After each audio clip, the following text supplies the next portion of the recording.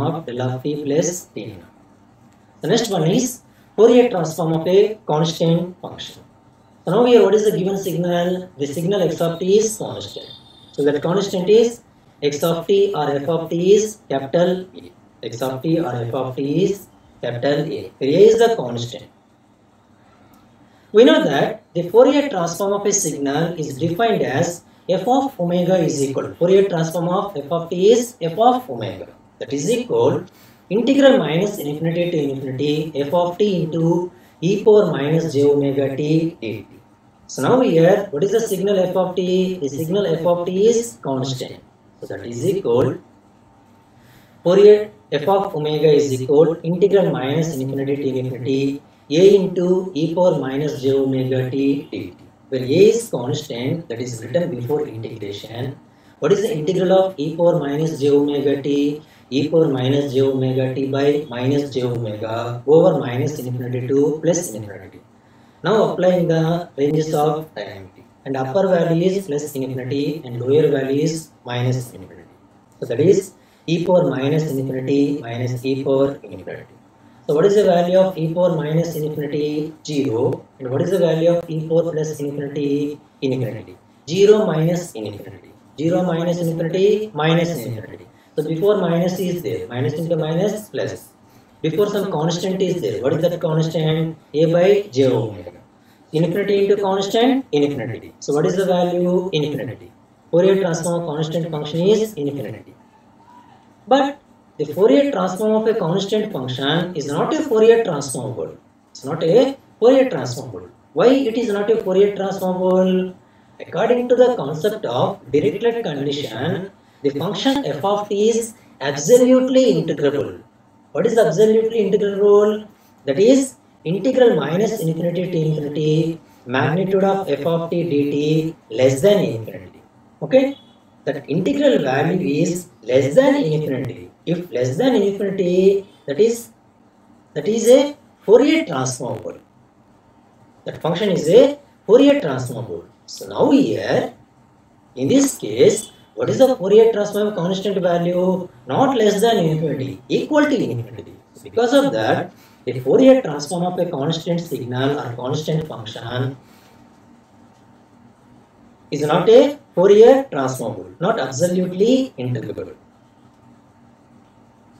Okay, but it has some constant value. The Fourier transform of a constant signal has some constant value.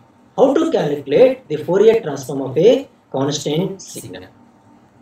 Okay, according to direct definition of the Fourier transform, the constant function is not a Fourier transformable, but the Fourier transform of a constant signal will have some constant value. Okay, some value. How to calculate that value? How to determine that value? This constant function is considered as a gate function. The constant function is considered as a gate function. Gate function is also called as a rectangular pulse function. What is the rectangular pulse function amplitude? Capital A is the amplitude and tau is the time period or width. The constant function can be considered as a gate function of amplitude capital A and width tau in the limit tau tends to infinity. That is, the function f of t is equal constant. That constant is considered as gate function in the limit tau tends to infinity. That is, limit tau tends to infinity g tau of t. G tau of t. But we know that what is the Fourier transform of a gate function? The Fourier transform of the gate function is a tau sum of omega tau by 2. Okay? In this equation, a is equal, f of t is a, that is equal, limit tau tends to infinity g tau of t. In this equation, applying Fourier transform on both sides. Taking Fourier transform on both sides. We get Fourier transform of LHS term is equal Fourier transform of RHS term. Fourier transform of constant is equal limit tau tends to infinity Fourier transform of gate function. So what is the value of Fourier transform of gate function? A tau sum of omega tau by 2. Okay.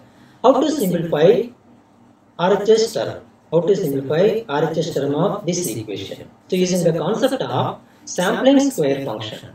So what is the concept of sampling square function? That is limit k tends to infinity k by pi into sof kt is del of t.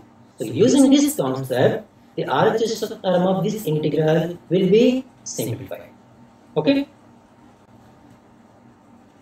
So comparing this equation, del of t. What is the k value? The k value is, now here the pi is missing. So comparing this equation, in this equation pi is missing. Okay, and k is tau by 2. K is, here tau is there, here tau by 2. So what is the k value? Tau by 2, and tau is also missing.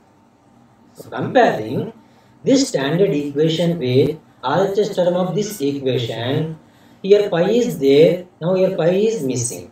Okay, now here tau by 2. What is the k value? K is tau by 2, and tau is also missing. So because of that, in this equation on RHS side, multiplying numerator and denominator by 2 pi. Okay, multiplying numerator and denominator by 2 pi. So we get a tau of omega tau by 2 into 2 pi by 2 pi. So this equation is written as 2 pi. A is the constant that is written before limit. Limit tau tends to infinity. This 2 and this tau, that is written as tau by 2 by pi into sof omega tau by 2. So what is the k value? Tau by 2. So now here tau by 2 tends to infinity, tau tends to infinity. Tau by 2 tends to infinity is tau tends to infinity. So this tau is written as tau by 2 tends to infinity. Okay. So limit tau tends to infinity. Tau by 2 pi sof omega tau by 2. So what is the t value here? Omega. T is omega. 2 pi a del of omega. 2 pi a. This value is del of omega. This value is del of omega. Okay. So what is the Fourier transform of a constant function? 2 pi a del of omega. So this is also very important expression. Keep in mind. Fourier transform of constant function is 2 pi del of omega. Okay. So now here 2 pi a del of omega. In this equation, the del of omega exists at omega is equal to 0. At omega is equal to 0, what is the magnitude value? 2 pi a. So this is magnitude spectrum. This is magnitude spectrum of Fourier transform of a constant function. Next, calculate Fourier transform of x of t is 1. What is 1? Constant. What is the Fourier transform of a constant signal? 2 pi a del of omega. Now here what is the constant value? 1. The Fourier transform of 1 is 2 pi into 1 into del of omega. So therefore 2 pi del of omega.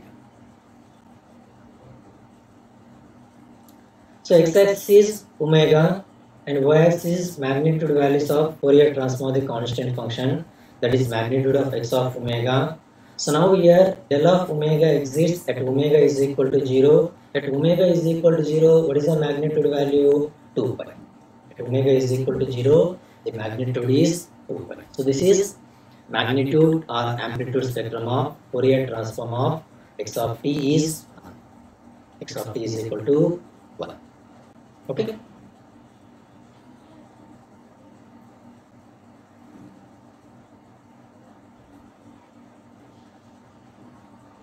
Thank you.